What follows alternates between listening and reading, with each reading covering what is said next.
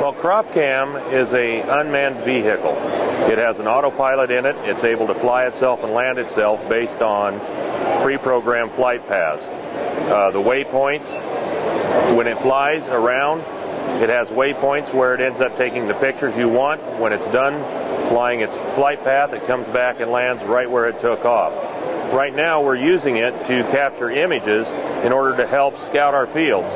We're using off-the-shelf technology, Pentax Optio camera with RGB red, green, blue spectrums, and we are able to manipulate that at this point in time to vary our rate of nitrogen. I've used it on my farm. I farm 1,500 acres in north central Idaho, and it helped me with elk damage this year. To verify it, use the images to help verify what the yield monitor saw and where the flags were dropped.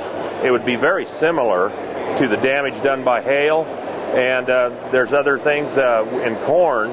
It could be used to see how big the area size is for blowdown damage. So right now, we're just basically bridging the gap between the military and civilian markets. We're on the very cutting edge of this technology and trying to keep it inexpensive by using off-the-shelf technology.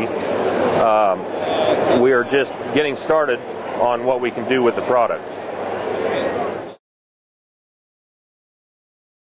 I believe that this product, CropCam, is ideal for retailers because it can, one, cut down on scout time. With this, you are able to fly when the weather is good, no delays, no scheduling.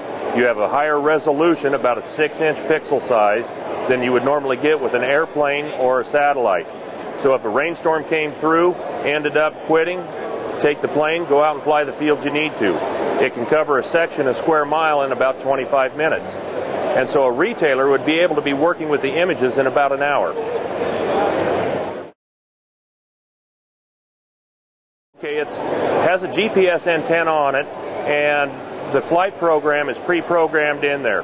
From your computer, you load it into the autopilot, and from there you launch the plane, and it ends up flying the pre-programmed flight path. So you would end up setting up a flight path ahead of time by images or shapefiles downloaded into the computer.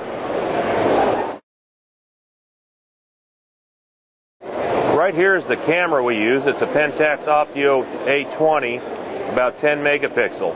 And the resolution we are able to receive with the images we have depends upon the altitude we are flying. I have found out that about a 900-foot altitude is the optimum level to be flying at, because that gives us our best resolution and the fewest pictures to be working with. You're looking at a total cost with training, the plane, the software to fly it, of about between $10,000 to $11,000.